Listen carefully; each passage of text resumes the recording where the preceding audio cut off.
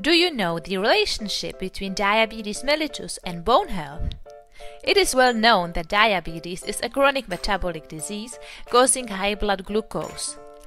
However, would you connect diabetes with a bone fracture? Most likely you wouldn't put a link here. Yet, there is a higher fracture risk for diabetic patients. But the question of how diabetes weakens our bones is not entirely understood. The human skeleton maintains its strength by constant regeneration through the remodeling process, which is controlled by osteocytes. These special cells can sense and respond to mechanical forces and activate bone-resorbing osteoclasts and bone-forming osteoblasts.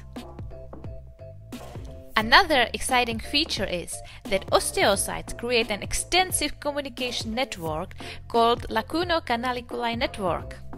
Thanks to this network, osteocytes can detect changes in bone structure and control the removal of old or damaged bone. In diabetic bone, is the remodeling process often imbalanced. One of the diabetic effects on bone vitality is the early osteocyte cell death. When there is a higher proportion of dead osteocytes, the communication is corrupted. Then osteocytes cannot maintain a proper remodeling process, which can be one of the reasons for weaker bone in diabetes mellitus. This means that osteocytes are very important in diabetic bone disease.